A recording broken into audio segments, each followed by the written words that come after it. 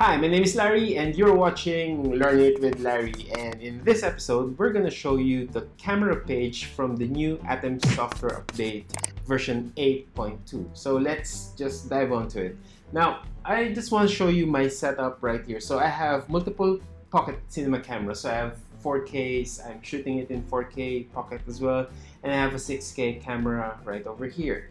I'm basically running full 4-camera setup, and all of them are connected to my ATEM Mini via HDMI, of course. I also have here my microphone that's connected to my camera. I don't really care about the microphone part, but you know, the star of our episode is the pocket camera, 4Ks and 6Ks. Now there are two important features that they've added to this software update, and one of which is the ability for your pocket camera to provide you a tally signal. For your information, a tally signal is essentially a signal that your camera provides the presenter to know which camera in, let's say, in a 4-camera production is currently on air and which one is in preview as well. So given that, you have basically two types of tally light. You have a program tally light that gives you a red signal. So I'm just gonna switch to, say, this camera, which is camera number 3, and that gives me that red signal right here. Now if I switch back to my camera number 1 right there, I'm back. So you see that this provides you a green tally signal in front. So for a presenter, that's very important. So I'll know which of the cameras are currently on air. Now, what if I switch to other cameras? In that case, if you are looking at this, if I switch to another camera, let's say I switch to camera number 4, you will see that this doesn't have any signal at all. So it just blank. So that's basically your third tally signal. So you have your red, which is program or you're on air, green if you're in preview, and nothing if it's not currently considered for the next shot or not currently on air. So again, that's a very cool and important feature that a lot of our users have been asking as well. The second feature is the camera control, and this is where it gets really interesting. Now if we go to our software, you will see here that I have my software control. So what that means is that, okay, right now we're looking at camera number 1. Okay, this is my camera number 1 and this is my camera number 1. Now I have the ability to change the iris. See, I can bring it down, make it darker, I can lift it and just open up the iris.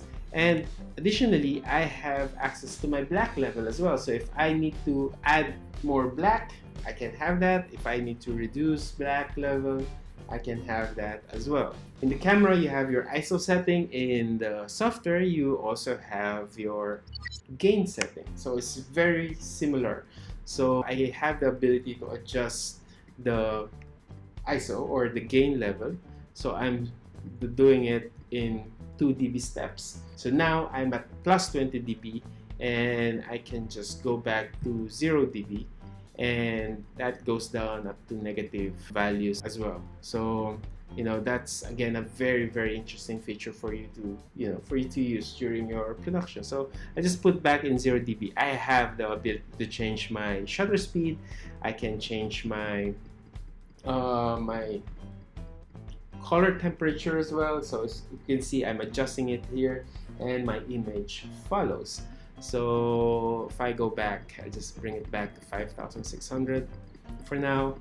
So those are very cool features. Let's say in this case I have a shot. For example, I'll switch to my dog happily enjoying our work from home status, and as you can notice, he is not in focus. So now I can go to my camera and then adjust it, or from the software you can actually click on autofocus and it will focus that specific camera. Isn't that cool? That's really cool. That's really cool.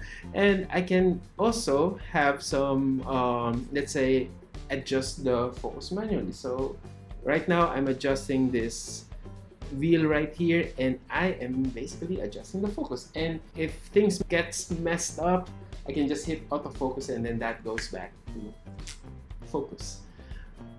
That's interesting. That's really interesting. So I'm going back to my camera number 1, and then let's say in this camera shot, I want to achieve some sort of look.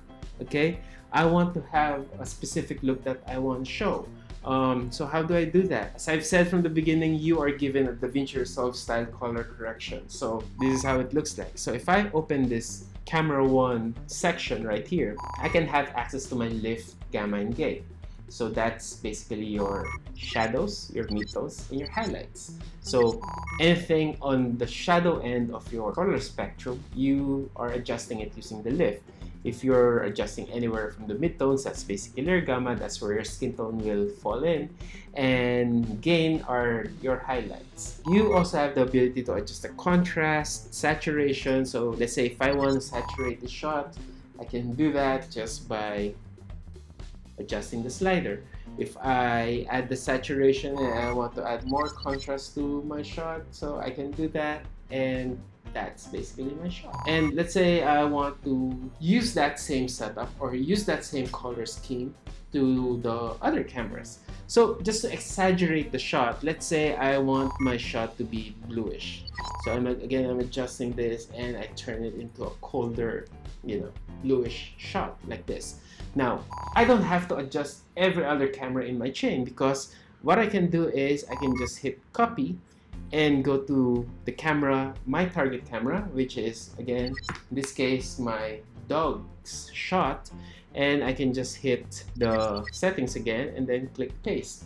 Now, the blue shot of me is basically the same as that. Of course, you need to tweak a bit to adjust on difference in lighting and difference in lens position, but you get the point. That's a very cool feature. I love it. That's your ATEM Software Control's camera page.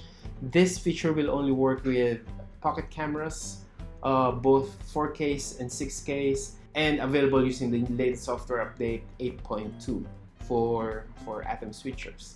I hope you enjoyed this. We really love that feature, and I want you to make the most out of your production using this feature as well. If you have more questions about that or Blackmagic design in particular, you know where to reach us. And if you haven't, please like and subscribe to our page for you to have access to more videos like this. And again, this is Larry. Thank you for watching.